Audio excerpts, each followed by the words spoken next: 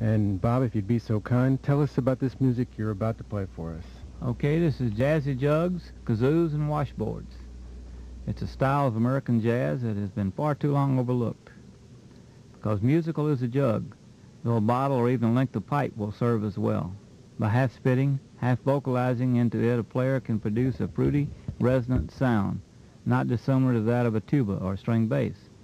Larger glass vessels and earthenware demijohns does produce a full boom. The player may alter the sound by blowing into the jug at different angles. Singers who like to vocalize through a kazoo, a submarine-like look-alike toy that imparts a buzzing sound to the vocal sound similar to that of a comb and paper. The one who wanted to give it more volume might add an oil funnel, which gives it direction and carries it further. Another related domestic item, the corrugated washboard, or rubbing board, gave rise to the noted rubbing songs of the washerwomen. Its surface gives a staccato beat when a fork or similar implement is drawn across the washboards, and its potential as a rhythm instrument was not missed. The players often wore metal thimbles on his fingers to obtain a crisp, rattling sound, more satisfying to the blues ear than the drums were. Cowbells, wood blocks, pans, wire brushes, wooden rods, and other embellishments were added to create excitement and tone color for the rhythmic beat of the music. So here they are, 15 obscure performances from 1928 to 1934. Performance number 1 is Farewell Blues, August the 17th, 1934, New York personnel, the Georgia Washboard Stompers. Chick Webb is the celebrated trumpeter. Taft Jordan is the star of this session, surrounded by saxophonist Dave Page, Ben Smith, and Carl Wade. Clarence Prophet is at the piano. Steve Washington is doubling banjo and guitar. Ghost Howell is on the bass. And Jake Fenderson is washboard. Makes this performance really swing. You listen for good breaks by all the personnel in the band and good rhythm by Fenderson on the washboard. Okay, now we go on to performance number 2, which is Tight Like That. This is November the 9th, 1928, with Chicago personnel, Tampa Red's Hokum Jug Band. There's a great group of Chicago musicians featuring kazoo, guitar, and jug by Hudson Whitaker. Tampa Red's guitar, Thomas A. Dorsey is on the piano and the washboard. Frankie Half-Pint Jackson vocals interact to make this a great session. Listen for some very good kazoo and jugs, and notice how Half-Pint Jackson laughs like scat singing. Very unusual. Okay, now we go on to performance number 3, Barrel House Stomp, which was done on March 13th, 1931, again with Chicago people, the State Street Ramblers. Alfred Bell is singing and strumming washboard as well as playing the kazoo. Roy Palmer is on trombone. Darrell Howard of New Orleans is on clarinet. Jimmy Blythe, the great Jimmy Blythe, is on piano, and Ed Hudson on banjo. The talking is by Alfred Bell. You listen for Howard clarinets featured. Kazoo takes the place of the trumpet throughout, so if you think you hear a trumpet, you're not hearing a trumpet, you're hearing a kazoo. Very good washboard in kazoo. Notice how the trombone takes the place of the jug and string bass when the kazoo takes the lead. Okay, the next one is 40 and Tight.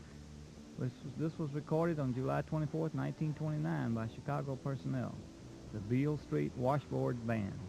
The legendary Johnny Dodge is on clarinet. Herb Moran is on cornet. Frank Melrose is on piano. And Warren Baby Dodge is on washboard. Now, this is unusual because you normally hear him on drums. The teaming of the Dodge brothers when they were at their best. You listen for Baby Dodge, who's not often on the washboard, and very good interplay between the personnel. And each individual instrument of the group can be heard at any time, even if they're all playing at once. I feel this is very unselfish. And if they weren't so good, no one would ever not even try to overplay the other. The Dodds Brothers. Hot stuff, no? I'd like to remind you you're listening to the 1990 Jazz Marathon. We're on the air to entertain you and also to elicit your support for community radio here in Charlottesville, Virginia. All of this music is, of course, a type that you'd never hear anywhere else. Probably you've never heard anything like this in your lives. But you have to admit this is really hot jazz. We have a lot more ahead of us. Bob's got a whole bunch of tunes lined up. We'd like to hear the phones ring down here. It's sort of like the calm before the storm. The game isn't over yet, and there aren't too many people active and alive, but we know you're out there. So before everything gets hot, give us a call down here, 924-3418, 924-3959, and support WTJU. So I'll turn the mic back over to Bob.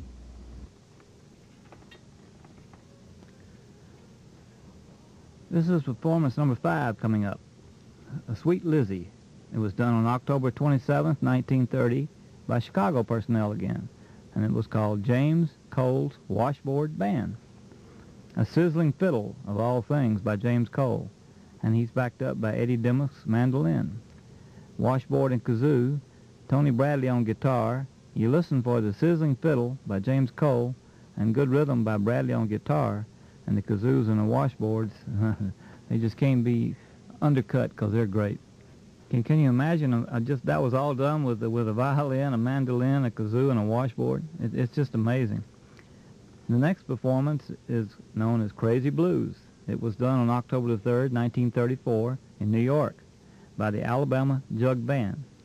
Now, this name and the people don't seem to go together, but at any rate, it spots the eccentric cigar-chewing Willie the Lion Smith on piano, and includes Ed Allen's cornet, Cecil Scott's clarinet, Ike Robinson on banjo, Cyrus St. Clair on bass, Clarence Todd on kazoo, Floyd Casey on washboard, and Clarence Williams blowing zany, highly emotional notes into his jug. It also has a ham and cabbage trio composed of Williams, Robinson, and Todd. Listen for some great jug by Williams and very interesting washboard by Floyd Casey, which sounds almost like brushes on a snare drum. That jug by Williams just carries me away, I'm telling you. The next performance is Tiger Rag. It was done on October 17, 1934, again by New York personnel.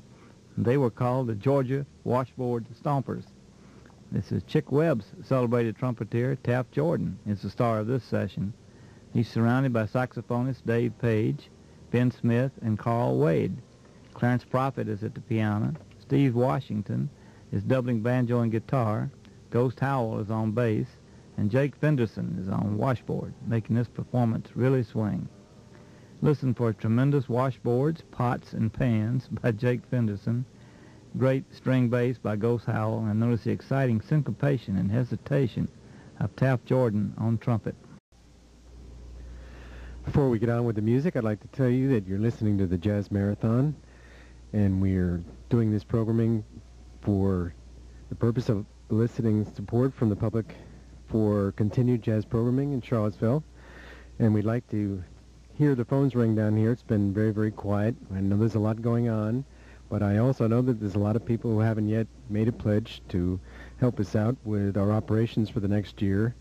And if you listen to WTJU regularly, and a lot of people do, it's time now to get out your checkbook and be a little generous with the music that we like and enjoy so much. Okay, I'm going to turn the mic back over to Bob for more kazoos and washboards and jugs.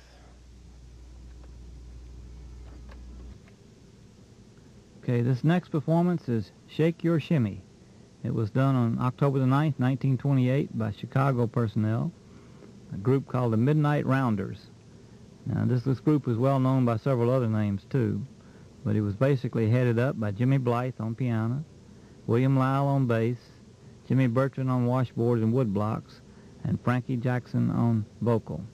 Listen for great washboard and woodblocks by Jimmy Bertrand and good performances from Blythe and Lyle. You just listen to each player and you just see, boy, they're really having a lot of fun. Okay, now we'll go back to New York personnel on this cut, and they're playing a song called Jazz It Blues, which was done October the 3rd, 1934, again by the Alabama Jug Band. And we have the eccentric cigar-chewing Willie the Lion Smith on piano, Ed Allen's cornet, Cecil Scott's clarinet, Ike Robinson on banjo, Cyrus St. Clair on bass, Clarence Todd is on kazoo this time, Floyd Casey is on washboard, and Clarence Todd doubles by blowing the zany, high emotional notes into his jug. We again have the ham and cabbage vocal trio of Williamson, Robinson, and Todd. On this one, you should listen for an outstanding recording and listen to the notes of the various pitches that come from the jugs as William is blowing into it. I understand you can change the pitch by the angle at which you blow into the jug and the intensity at which you blow it. Everybody takes a solo on this one, and there's great interaction between the players. The trio does scat singing, And I myself, in 60 years, have never heard a growl clarinet before, but Cecil Scott does it on this one, and it's just amazing. Well, that was just a foot-tapping, knee-slapping performance there, I tell you. That's just about as good a jazz you could find anywhere. The next performance is done by Chicago people. It's called Pleasure Mad. It was done on April 23rd, 1928, by the Blythe Blue Boys. Now, this again is Jimmy Blythe on piano, Natty Dominique on cornet, and they have unknown alto sax, W.E. Burton's on the washboards, and vocal comments. And on this one, you can listen for a great Jimmy Blythe piano break and all the fun that these boys have. They sure are having fun. It's just infectious. The next performance is Wild Man Stomp, which was done March the 30th, 1931 by Chicago personnel, and it's the State Street Ramblers again. This again has Jimmy Blythe on the piano, Ed Hudson on banjo, Alfred Bell on kazoo and washboard. Now you listen for a great kazoo solo by Alfred Bell and the vocal comments by Bell, and what jazz can be made with just a piano, a kazoo, a banjo, and a washboard. Wow, what fun they all having. This next one is again by New York personnel, the Alabama Jug Band, who we've heard before. The name of the song is My Gal Sal. It was recorded on September the 5th, 1934. Again, we have the cigar chewing Willie the Lion Smith on piano, including Ed Allen's cornet, Cecil Scott on clarinet, Ike Robinson on banjo, Richard Fulbright on bass, Floyd Casey on the washboard, Clarence Todd's on the kazoo, and Clarence Williams is blowing his zany, highly emotional notes into the jug again. And listen for the vocal by Hambone Jackson. This is a good cornet and a good group. And Williams on the jug and Todd's on the kazoo and Casey on the washboard is just hard to beat. The next song will be the Gulf Coast Blues, which was recorded on September the 5th, 1934 by the same group, the Alabama Jug Band that you just heard, except one of the differences is the writer of this song is also the one who's going to be blowing the jug, which is Clarence Williams. Okay, I'd like to remind you, you're listening to WTJU 91.3 FM in Charlottesville, Virginia. It's almost 6 o'clock. We're doing jugs, kazoos, and other unusual instruments in jazz. And we have about 20 more minutes left of this programming, and then we're going to move on to some boogie-woogie jazz.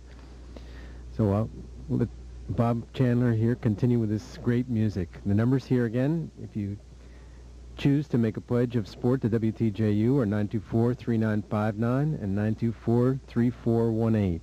At this point, we're about $1,800 shy of our goal, and we have about one more day of the Jazz Marathon left, so it's time to stop putting it off and get out your checkbook and support your community radio.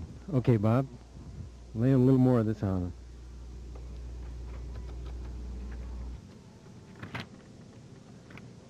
Okay, the next song we'll hear is by the Alabama Jug Band again. It's the same New York personnel. It was recorded at the same time, and it's I Wish I Could Shimmy Like My Sister Kate. Okay, we'll come now to the last performance of our jugs, kazoos, and washboards, which is done by New York personnel on October the 3rd, 1934. Again, it's the Alabama Jug Band, which was the cigar chewing Willie the Lion Smith, Ed Allen's cornet, Cecil Scott's clarinet, Ike Robinson on banjo, Cyrus St. Clair on tuba, Floyd Casey on washboard, Clarence Todd on kazoo, and Clarence Williams blowing his zany notes into the jug. The vocals by Hambone Jackson. You listen for a great cornet break toward the end of this piece, followed by Willie the Lion Smith on piano doing his thing. The name of this song is Somebody Stole My Gal.